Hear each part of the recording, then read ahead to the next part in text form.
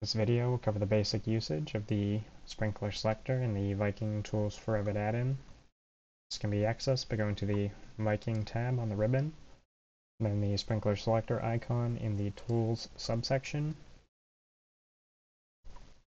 Once the form opens, you'll be presented with the following view. It is very similar to the website version of the Viking Sprinkler Selector, with the addition of the Load Family button as an easy way of inserting a specific part directly in your model. On the left-hand side, we have our primary filters for searching the available sprinklers. On the right-hand side, we have the attributes for the currently selected sprinkler, which is seen as highlighted in blue in the table below. You can change between sprinklers by clicking them in the table, and you'll see the attributes update. You can swap between pages of the dataset with the right and left arrows to go backwards and forwards.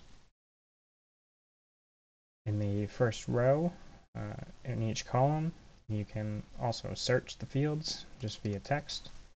So for instance, if I already knew the SIN number of the sprinkler I was interested in, I could just type it in and my result set would start filtering. You then specify temperature, response type, K-factor, etc., and then the result set will filter as needed. To reset your options, hit the Reset All Filters icon here. The filters can be applied in any order, and multiple filters can be applied at once. So if I was dealing with a FM project, for instance, I could begin by applying the FM approval filter right at the outset, and all other fields will begin updating and limiting the options based on that. So I could choose a light hazard occupancy with a extended coverage sprinkler, and I would like to compare the 155 and 175 degree options with a standard brass finish in a pendant orientation, and I would like it to be K 5.6.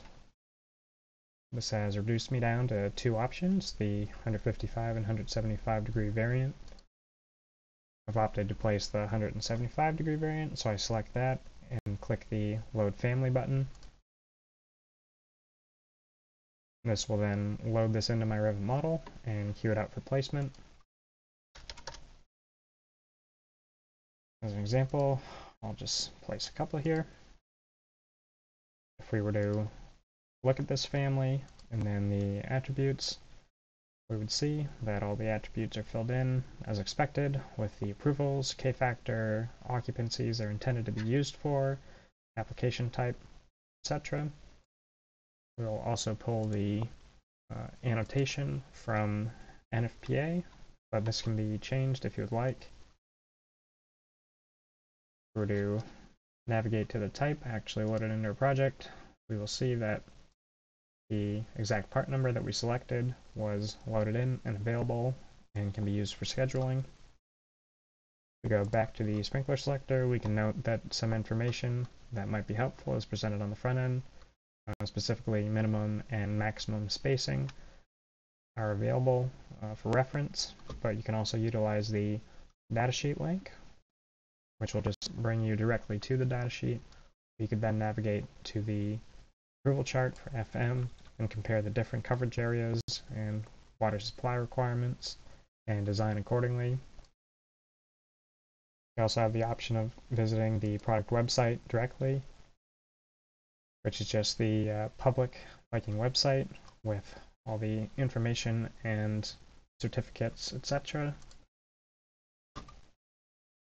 I'll reset all the filters. The icon here will toggle open the advanced search options. This has a couple other parameters you can filter by.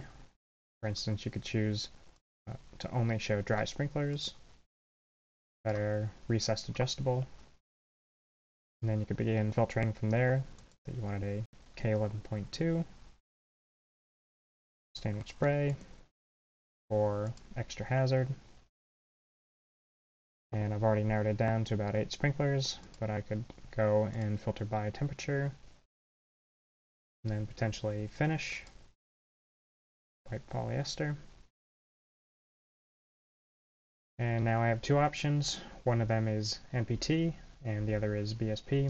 You can filter this in the column header just by typing in NPT, or alternatively, you could just see it in the table and select the appropriate one, then opt to load it into your model. And then it is now here and ready for placement. That concludes the short tutorial video on the Viking Sprinkler Selector.